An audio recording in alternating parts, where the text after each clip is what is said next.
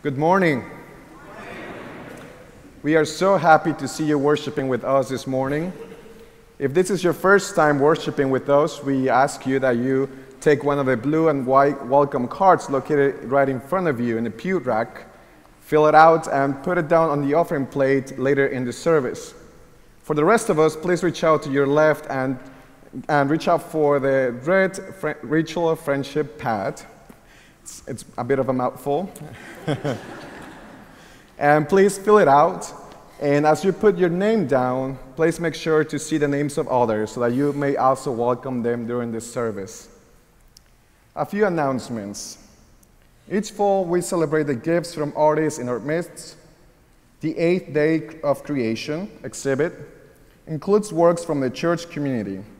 Please make a special effort to explore all the art on display in McFarland Hall. And we are so blessed to be able to showcase the talent of our church family in this beautiful space. So if you would like to see the artwork from any of us, located here on this area, please make sure to check this showcase. Another way of celebrating each other's gifts is by nominating our friends from this congregation whom we think will be a fantastic addition to our board of deacons or to our session. Today is our last day to make your nomination, so be sure to fill out one of the nominating forms that are located on the atrium. Next Sunday is World Communion Sunday. So we will be having communion at all the services as we join from Christians from all over the world.